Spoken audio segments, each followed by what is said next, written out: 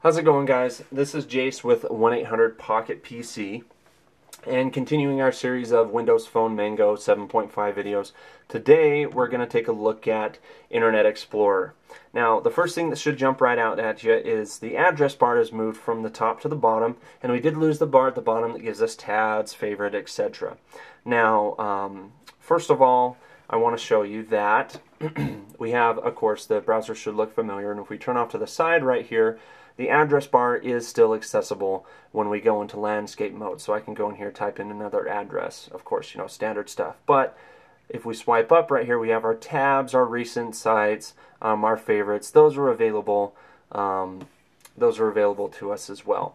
So again, we did lose the bar that gives us access to tabs, favorites, and stuff like that. But if we swipe up right here, go into tabs, this should be a very familiar interface. I can open a new tab. I can go into my favorites. I'll select a site, and there we go. We're off and away. So overall, I like the improvement. I like having that extra real estate on the screen, moving that address bar to the bottom. But we did take a hit. We lose the easy tabs integration, and we lose the favorites integration, which to me is, it's a pro and a con at the same time, so it doesn't really bother me that much. And I will take the HTML5 functionality trade-off any day, so that's really nice.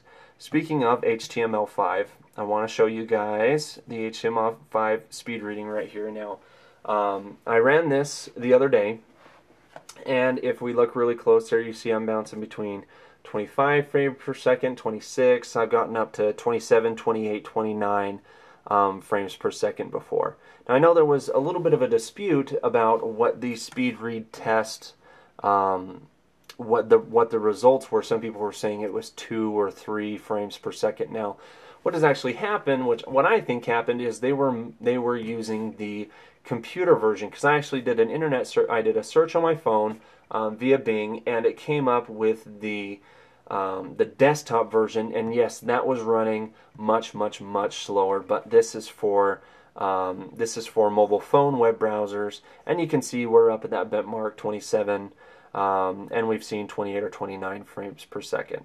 So overall, I'm still very impressed with the internet speed reading. I think it's done very well, and the HTML5 browser it's really well integrated. I like it a lot. So let's just go back onto our tabs. I'll switch back to the other tab right in here.